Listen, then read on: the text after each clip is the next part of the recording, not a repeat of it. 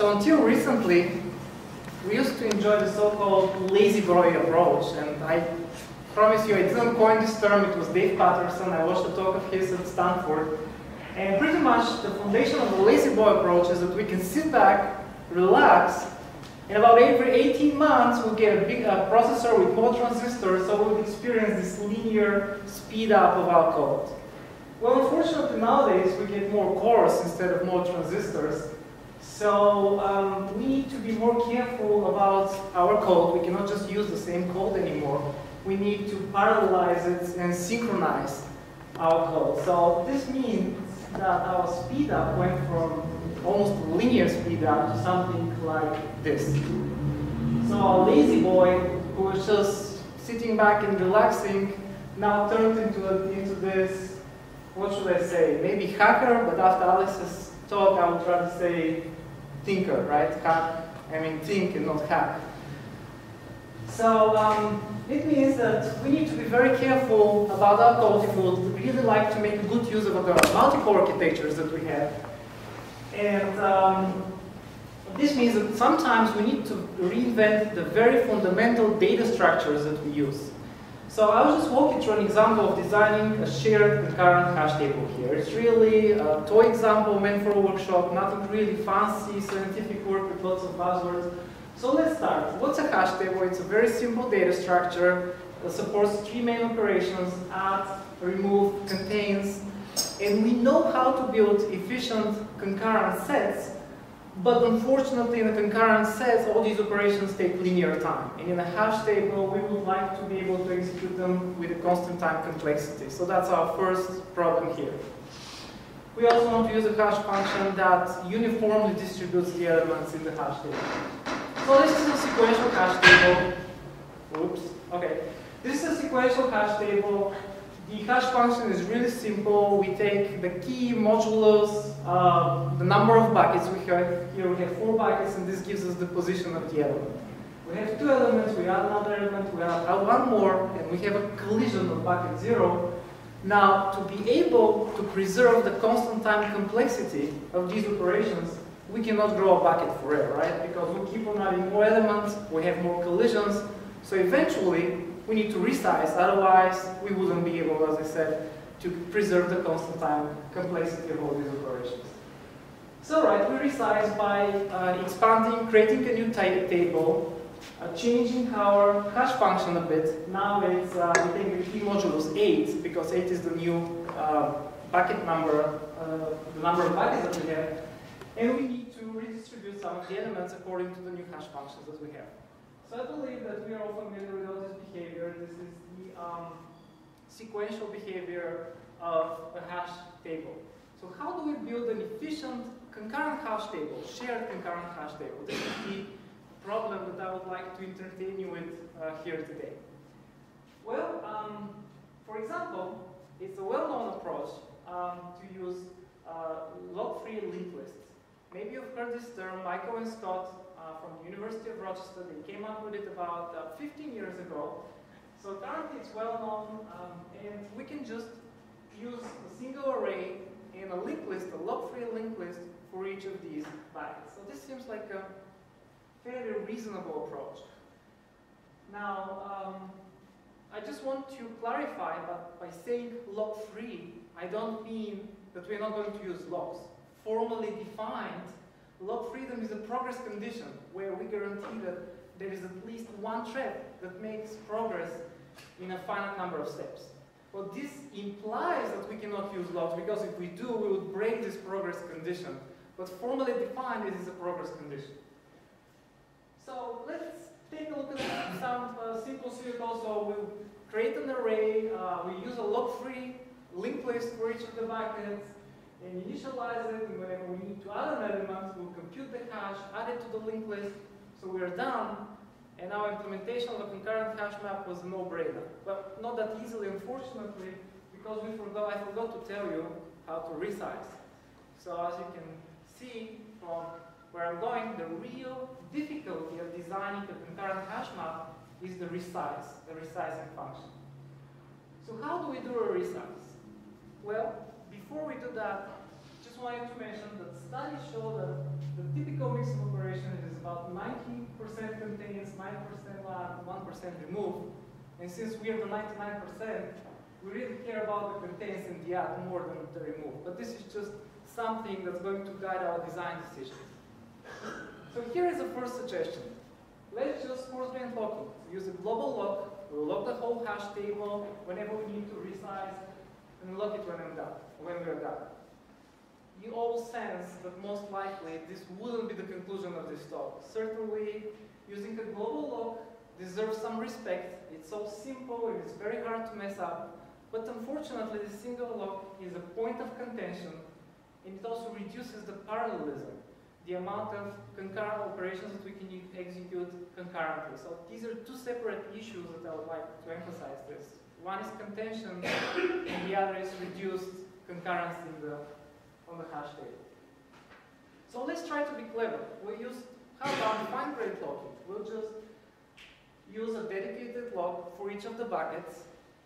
Adding the element is easy. We just acquire a lock to the bucket, add the element, release the lock. So simple. How do we resize? Well, simple again. We acquire all the locks in ascending order.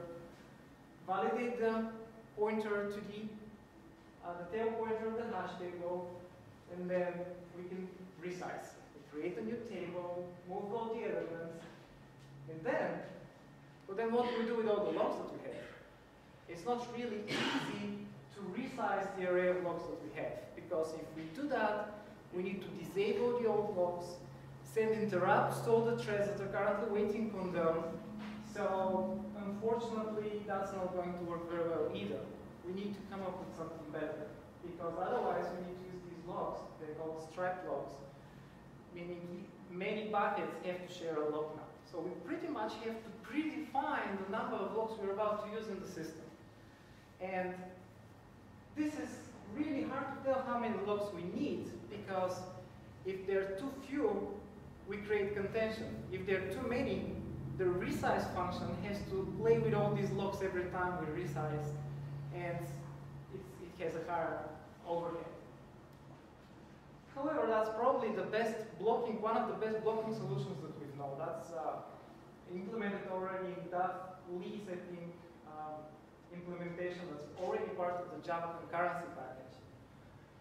But we can improve this further. One way to improve it is to observe that if we implement contains, multiple contains operations, they don't have to block each other. We can execute several of them in parallel. So we can do that. We can do that by introducing a reader-writer lock, a read-write lock. We can have all the readers trying to acquire a read lock. When a writer comes in, we have to wait for all the readers to train, acquire the write lock. We were not going to allow any more readers and perform our update to the hash table. We can do even further optimizations by doing optimistic synchronization. In fact, we observe that the contains doesn't always have to acquire the read lock. We can just optimistically search the hash table, and if we find the element, it means we're done. So we won because we managed to execute this operation without acquiring any logs. The problem is, what happens if we don't find the key? Well, it's one of two possible scenarios. One, the element is probably not there, or two, we could be a victim of a resize. But since we don't know which one of those it is, we still need to acquire the read log and execute the operation all over again. So the optimistic synchronization approach makes sense only if most of the time we find the element we're looking for, and also we don't resize as often. Otherwise, this just incurs more overhead. So by thinking about what could be a good solution of the hash table problem, we realize that the real problem is the resize operation, and this implementation of a resize that stops the whole world. So our desired solution is it possible to come up with a hash table where we perform the resizing incrementally without having to log the whole data structure? Such algorithms are known as log-free algorithms. So let's think what we need to do in order to implement one of those. Well, when we resize the hash table, we need to create a new table and move a remove them from their old locations, their old linked list, and place them in new linked lists. And we need to do that by using only atomic operations. This seems impossible, so it seems like this solution is doomed. we can just give up and say we can't implement this hash table in a log-free way, just using compare and sets in the atomics library in C++11. Well, let's not give up that easily. There is a way. By turning the idea on its head, how about if we decide not to move the elements? How about if we just keep a single linked list, ordered linked list, where we store all the elements? And you'll be saying, you'll tell me, wait a minute now. Now, what about the constant time complexity, right? Because it's a linked list, so this seems like linear complexity, not constant time complexity, right? Well, here is the solution. We still have buckets, but each pointer becomes a shortcut to a particular location in this linked list. Now, the whole logic is the way we order the elements in the linked list.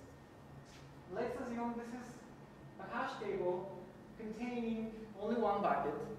When we need to resize and split this in two, we just redirect a pointer to the middle of this linked list.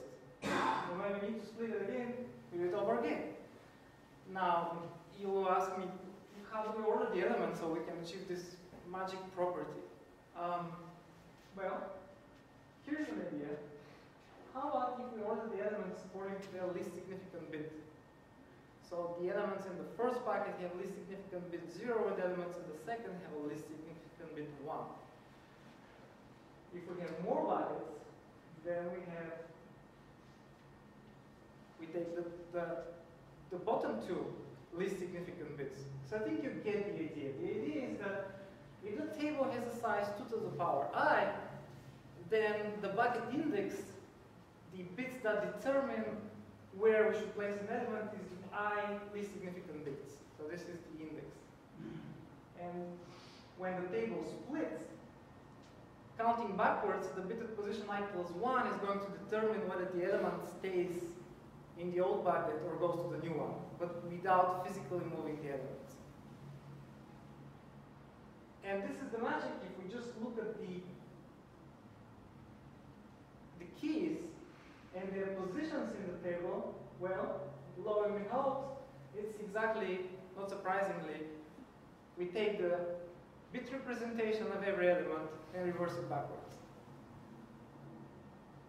So this is, in fact, work that was proposed by Shavit and Shalev some time ago, and we have now a team of research assistants at TXN working at University of Central Florida, working on creating an STL-like library of such log-free containers. Well, there is yet another problem that you probably noticed. Some of the elements in this hash table are pointed to by two different nodes. For example, whenever we have, let's say, 9, it's pointed to by the previous node and also by the pointer of bucket 1. So how do we take care of this problem? Because again, we're using only compare and swap operations. That's not that hard. We can just introduce a sentinel node that stays there. We don't have to move it. We just have to do a little bit more of bit arithmetic by using the most significant bit here to designate these sentinel nodes. So since I don't want to take a lot of time, let's fast forward a bit, look at some performance graphs. These experiments were performed on a Sun Enterprise system with 30 processors. If you haven't had a chance to work on one of those, it's a cache coherent NUM architecture. We compared the log-free solution that we just saw versus a fine-grained optimistic approach that's already part of the Java concurrency package. We translated this into C++. The mix of operation is 88% contains, 3% add, 2% remove. So first of all, we wanted to find the optimal number of logs for the logging solution, because as we said, we can pick different logs and we have to predefine those. So for this particular setting, we found out that using 64 logs performs best.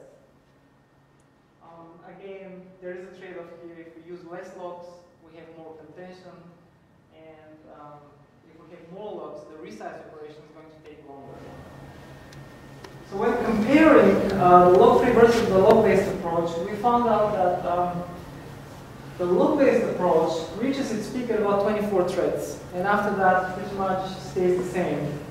The performance graph doesn't deviate much, doesn't experience the deviation caused by the architecture's critical path.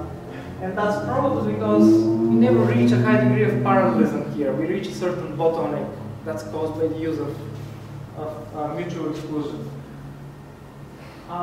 And in the majority of cases, the log-free solution, we found out that it scales better. And finally, talking about scalability, at my work at Sandia Labs, it's fashionable to talk about exascale, meaning using many threads, probably hundreds of thousands of threads and cores at the same time. But it's really hard to predict what's going to really happen if we have such a machine. Pretty much everything is an open area of research, including programming models, fault tolerance, the trade-offs between amount, power, performance, and cost. And if we don't understand this, we realize that we'll end up with a machine that we probably won't be able to turn on, or probably a machine that's going to turn itself off because of all the failures that we experience. And at the very best, we'll see extreme diminishing returns. So we built this tool that's called the SST Structural Simulation Toolkit that we use as a communication and synchronization simulator.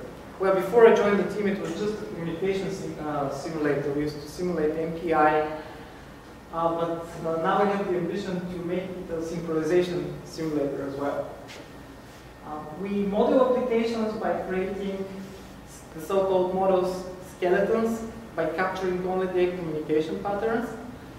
And we even do that automatically right now using the ROSE compiler. We are able to take a real HPC application, derive its communication skeleton, and run it on this simulator. We have some funding from the DOE Oscar program to perform simulations of combustion codes, and also do HPC hardware software co-design. That's a hot area of interest. So, any questions?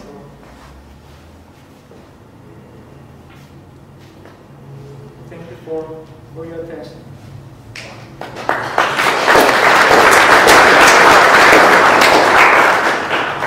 Problems with concurrent hash tables often is that it's difficult to decide when to resize, because it's difficult to actually keep account of the number of elements in the table, because otherwise the increments are contained. Do you have a solution to that? So let me make sure I understand your question. Your question is that the problem is that it's difficult to keep account of the number of elements. In this particular case, we really need to keep account of the number of elements in each bucket, because the resize is triggered. I mean, the resize decision can vary, but we can either decide to resize when one single bucket reaches a certain threshold, or when a number of buckets reach this threshold. I'm not sure whether this is exactly what Oh, okay, so you only look at the maximum bucket size to make the resize decision. Yes, this is in this particular solution, yes. Okay. That works. May I ask a question about the graph that we saw like 2 or 3 pages back? Yeah. That one. So it seems odd to me. Why do you have some dips where increasing the number of threads actually decrease performance? Yes, that's a very good question. I don't know. Probably it's because we have 30 processors here. So afterwards, probably the performance really is impacted by the scheduling decisions. But one of those dips is at 20. True. Okay. So we can observe that probably the performance here fluctuates more, but with the log-based approach, we reach a certain limit and we cannot go higher than that anymore.